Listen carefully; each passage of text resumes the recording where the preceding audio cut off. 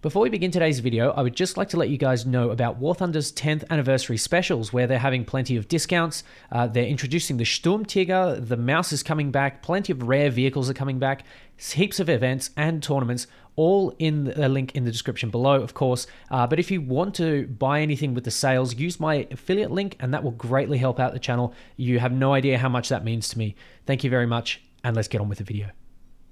G'day ladies and gents, and welcome back to War Thunder. Today we're going to be talking about a jet that kind of fits the top tier meta, but in a very strange and in somewhat unique way. This is the Harrier GR.7, and it fits a weird triad of sorts that I often refer to in terms of top tier jets, and this is sort of like the missiles or weaponry as one, performance as another, that being top speed and turning and energy all combined into one, and of course avionics. Now that's radar, RWR, and then I put flares in there as well because I consider these as a defensive mechanism, if you will. How ready the plane is to defend itself from incoming attacks.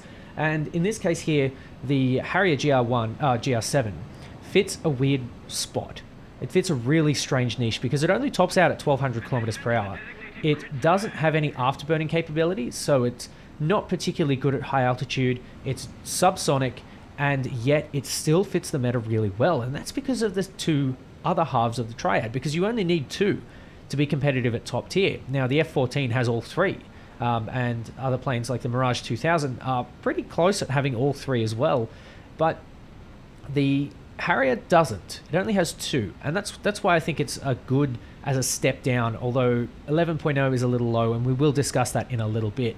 But we are looking here at 4 AIM-9Ls and an absolute buttload of flares and chaff. We have 350 of each, totaling 700.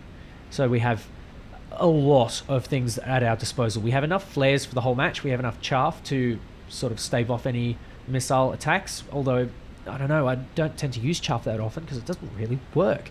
But the Harrier GR7 fits that weird niche as a support fighter at this tier, and I really like that. I think it is a really, really positive sort of niche that the Harrier GR7 inhabits. Now, as you can see from the map, I'm kind of pushing out in front of my friendlies, but that's okay because as I get to these higher speeds, they're going to start taking over, they're going to start pushing in front. And of course, while I don't want to be on the very front of the attacks, I can afford to because I'm a little bit slower. And of course, the GR7 has bigger wings than the GR3, so you've got better turning there. It allows you to actually dogfight things for once in your life.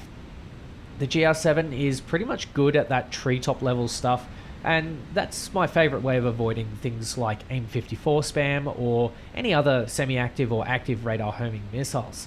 I'm keeping pretty low here, and I'm trying to avoid my opponents. I'm trying to avoid that radar detection, and if I do, I'm going to try and be as low as I can so I don't get a patent lock. I'm also sort of scooting out to the side so that the enemies don't really take a look at me with the radar, where they see that big mass of incoming enemy aircraft and go for that instead. So I'm just sort of hanging out on the periphery, and I'm going to wait for someone to look at someone else before I use an AIM-9 on them, because the AIM-9L, whilst it is very good, you can still flare it. You turn off your afterburner, you progressively flare every couple seconds, and then the missile loses its target, because you can still distract it. The AIM-9L is very good, but you can still get out of the way. Now, the Harrier has plenty of these flares, and of course, I don't really want to be using them as much as I can, but we have A10s here, and this appears to be a full down tier. Now, these are, I think this was last patch, or before the battle rating updates, but my point still stands. There hasn't even been a major change in the last sort of three months to this battle rating, so we're going to sort of discuss it as is. The A10 is looking pretty juicy here, but unfortunately the Su-22 yoinks him nice and clean. This Jaguar is coming in pretty quick, and you can see the harsh aspect that I engage the Jaguar in. And this is one of the things that's good about the AIM-9L. You can engage at a steeper angle. It doesn't necessarily mean that you have to engage at a head-on angle, because just because a missile is all aspect, it doesn't mean, you know, head-ons only. You can go for those higher aspect shots, and you can still make a target, and you can still land it very easily. And again, the Jaguar E is our second victim. I've noticed the F14 above, and I've noticed that F5. Now, the F5 is going to be a bit of a threat because at those really low speeds, he is going to absolutely tear me to shreds. But at the higher speeds, I can kind of compete. And this is what I like about the Harrier GR7. Those bigger wings mean that you have a lot more lift, and you have a lot more turning capabilities. And this is really, really nice. I've noticed that the F14 there is posing a bit of a threat, and I've got AI coming in, which is, oh, so nice. I love it. Oh, dear. It's pretty terrible because the AI are very, very frustrating. They take away from the battle, but just as they've taken away from this video, the F14 does not take away from me, but it is quite a distraction, I have to admit. The F14 here, looking very juicy, he's very distracted, and this is what the AIM-9Ls are best for. Taking out those not paying attention targets, let's just say. F5C goes for a cheeky head-on, almost clips me there, and you can see the amount of speed that I'm bleeding in these turns, all the way down to about 550, and then the F5C gets yoinked there by a missile by the MLD. This plane is a support fighter. Do not get caught out in multiple engagement situations unless you have a lot of teammates around you, and this is where this plane will do well. You'll do just fine in a case where you just have plenty of people around you, because you have the turning capability, you have the flares, and you have the missiles to sort of fight back where you need to. But this plane, in a case where you're being boom and zoomed by multiple planes, or you have people coming out from altitude, or any other situation like that, you are going to find yourself struggling, because this plane is not designed to take on multiple targets at once. You know F-35, you know F-22, and you can't just do that. I mean, even some of the other planes in the game that are currently here are theoretically able to take on more than one target. But, you know, theory and practice, right? You don't want to put yourself in that situation, even though your plane can take it. And that's like one of the reasons why we climb in props. Like, you know, it's a zero. What are you going to do? Exactly. Energy trap. And the Harrier actually falls into the same pitfall by being able to be energy trapped and being unable to sort of get away. Even from, you know, missiles that are susceptible to flares. You have got the ability to get away from them, but you know, you only have so many, and of course you can only pay attention to so many targets at once. Your enemy also has semi-active radar homing missiles, and if you're traveling at, you know, above 300 kilometers an hour, that pulse Doppler radar is going to pick you up, so you can't escape. Now, speaking of radar locks, we have a pulse Doppler radar that is definitely locking onto us here, but you can see that I've managed to sort of cling to the silhouette of the landscape, and I'm using that terrain to my advantage, sort of checking back, seeing if I can spot with my Mark 1 eyeball where the enemy is, but I can't, so I'm going to kind of move on. I'm going to stick with my team, because if I get caught out, this is going to be a big problem. And there he is, there's the F14, he's coming out from behind, and I would much rather him be from behind than him being head-on, because in a head-on situation, you can get that missile off, whereas in a tail-on situation, it's only going to be one of the air-to-air, you know, AIM-9Ls, AIM-9Hs rather. And anyway, I'm going to turn around, put a 9L downrange, and if he's not paying attention, then he's going to pay a repair cost, because the 9L has a lot of range, and even though you're very slow, the missile doesn't get a very good start, you can still make plenty of way with the F14, even though he's so fast. But it looks like he's just managed to avoid it, so I'm probably going to send another one his way if the MiG-23 doesn't present as a juicier target. And there we go, another high aspect shot. Going to go again with the second missile for the F14, and because he's not paying attention, he does end up paying that repair cost. And of course, I managed to save a teammate in the meantime. Another F14A. This guy looks like he's putting flares out, so I'm going to go for that rear aspect shot, where he's not going to be as susceptible to flares, but it looks like it's going to be guns anyway, and the F14 is starting to pop his wings out. It looks like it's just not enough for the GR1 or the GR7, because the GR7 has those extended wings, and of course I forgot about the additional guns. The additional guns are 25mm cannons. They're pretty slow, they're pretty strange, and it looks like I got very lucky there with that pulse Doppler. Very lucky, but you do have no traces. It's basically like Hispanos all over again. Kind of cool actually, but it does make you hone in your skills a little bit more than you otherwise would. There's another quick and dirty game, and you can see again, once more, support fighter role is coming out in droves, because this plane is, like I've said, a support fighter, and that's where it inhabits that niche. It's not the sort of pushing the front. You're not the spearhead of the engagement. You're not meant to. You're meant to sit back with your teammates and assist them. you're meant to sort of preserve your teammates, because again, the more you can preserve your teammates, the better off a match you'll have, simply by virtue of there being more enemies on the battlefield to for the enemy team to engage. So they're less likely to target you, and this means that you have the opportunity to sneak in and get even more kills. So moving on to the final game, we are, on another snow map. Snow maps seem to be good, but more importantly, this is a full down tier, and full down tiers are a bloodbath for the GR7. And like I said at the beginning of the video, I think the GR7 is a little bit low at 11.0. I think 11.0 means that it faces 10.0s that are just, not as capable as the GR7. They don't have flares by default, and I think anything facing all sort of AIM-9L type missiles should kind of have either flares by default or have something to compensate that low performance. Now this F4C is a poor little soul who doesn't really get much in the way of love at all, but the A5C, no love at all for the A5C, and Dr. Fauci here is about to get a little ouchie. It looks like he's going to cop the AIM-9L, he's going into the vertical, and that's going to be a very, very easy sell.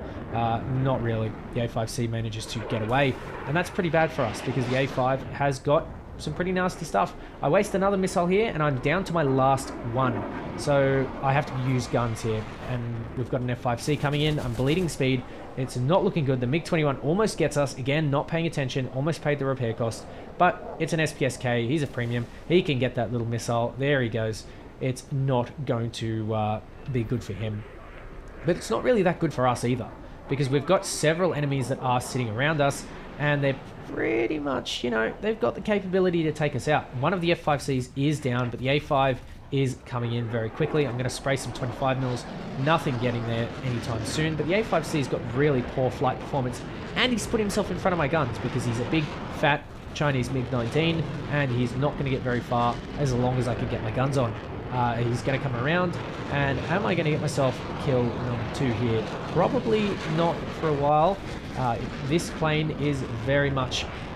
It's tough to get those 25 mils on, but when you do, they do something like that, and that's really, really nice to see. Just as the enemy planes start coming in, and again, I've got my team around me, which is the important thing. You've got to have your mates with you, because otherwise you will actually suffer. Like, it'll be genuinely painful. So keep them in mind. Keep your teammates in mind. Follow your teammates around, or at least stay in a position where you can help your teammates out. Now, this A10 is sort of just able to take out that F5C. I was going to put the one down there if he wasn't able to take it out himself, but we've got a couple of other enemies coming in. This is an F5E, and of course, there's an F5C, but there's also an SPSK, and the SPSK we'll get to later. The F5C here is looking pretty sad. He's very, very slow, and I've got 30 rounds left, so I've got to be very frugal with my guns. Of course, I sprayed them all, and I managed to clip the F5C, turn him into dust and repair cost, but the F5E is the last one left, and he is looking at our A10, who we need to save, because if we don't, we are all on our own, as Lone Wolf 55's name suggests. We're going to try and be the bait here. Hopefully the A10 is sort of going to take that. Hopefully he's going to, understand he's not the best shot, and we're going to try and make it easier for him. So hopefully we can get him to latch onto our 6, or at least, try and get the F5 to put himself in an even more compromising position in order to get away from us. The A10 is a very heavy plane and doesn't quite have the same energy retention as the F5, and of course, if I had saved my guns a little bit more, or saved my missiles, we would have had him here, and it's really disappointing because, you've got plenty of flares, but you're just lacking them guns, and lacking, 8 missiles like everyone else has got, but it's still good. This is still a plane that you can really lay the hurt on, especially for planes like the F5. I find that the F5E tends to be a little bit more of a sort of heavier plane than the GR7, so if you do end up fighting GR7 in your F5, understand that the F5C you will compress, but remember that straight wing does pay dividends as time goes on. In the F5E, I have managed to pretty much out dogfight every single one, so if you guys have any different stories, again, let me know in the comments. So our last enemy's here, MiG-21 SPSK, and it looks like he's heading towards us a little bit. I'm not really sure if he realizes what he is getting himself into, and I don't even know if he's got flares, so we're going to not send one away, but we are going to get a critical hit, and that critical hit is just enough for us to pay attention now to the F5. I think I've put him in a flat spin, and the F5 is spraying from 3 kilometers out. Very ambitious indeed, but I'm going to turn away, go for the re-engage, and again, we're going to go for that medium altitude dogfighting here. The F5 might end up winning, but I guess it's whoever has the biggest wingspan will end up winning, and whoever has the lightest wing loading. And I actually don't know who that is, so let's find out. The F5 is putting himself in a couple of pretty shitty situations, and he's not turning to fight me either, so I'm pretty convinced that I've either got this one, or he's throwing, or something like that.